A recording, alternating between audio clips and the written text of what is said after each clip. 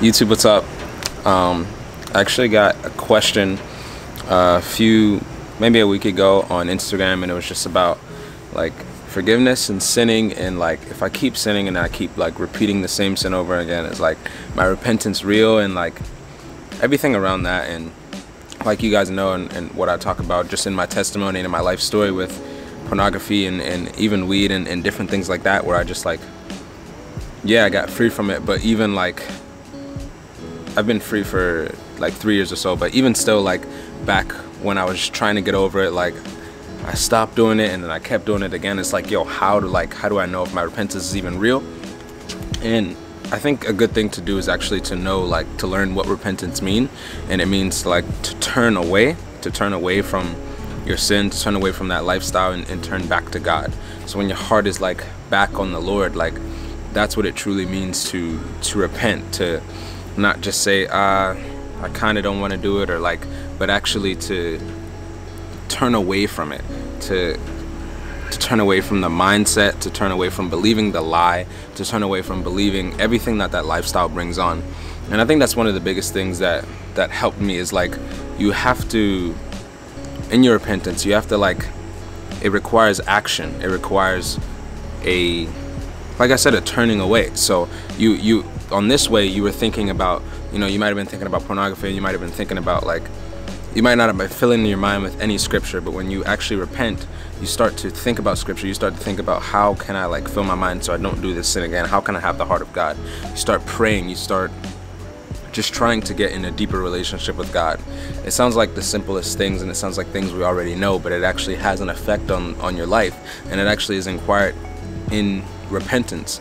Now, we do serve like a good God, and He's merciful, and He gives forgiveness to us, but there's only so far forgiveness can go. There's this one story that I really like, and not a story, but it's an example, and it's if a judge keeps giving a murderer who murdered someone mercy, and it says, okay, I'm not gonna send you to jail, but just don't do it again.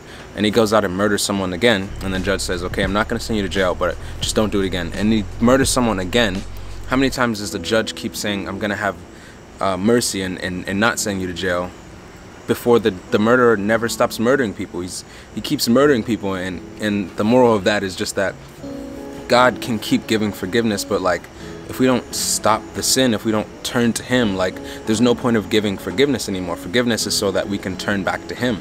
But if that effect is no longer working, what's the point of it? So that's kind of way God is like given me to see just repentance and forgiveness. It's not like something that we can just keep on doing, you know, like God actually does have a requirement, and when we repent, when we like ask for forgiveness, it's not just so we can just go back and do it 1,000 times, but God is just like, I'm trying to show you my goodness. Just tap a little deeper, just grow a little bit more in me, and I'll show you so much more about myself.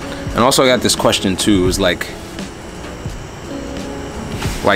how do you know you're saved, and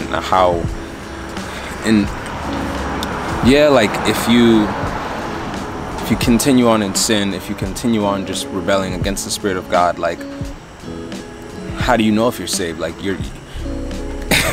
but the truth of the matter is that like when you have that uncomfortable feeling, like, and you don't know, and you have that uncomfortable feeling and sin still bothers you, like you know that God is still tugging on your heart, and He's still calling you, and He's saying, my child, like repent and come to me.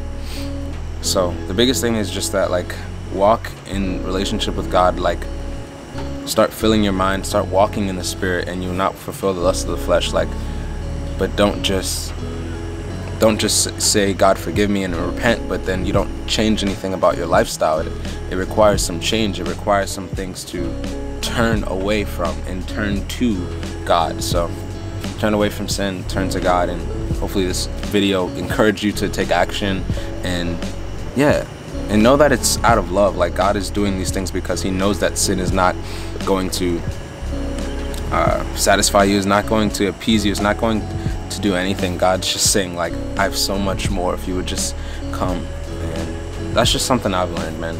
So thank you guys for watching this video, and God bless.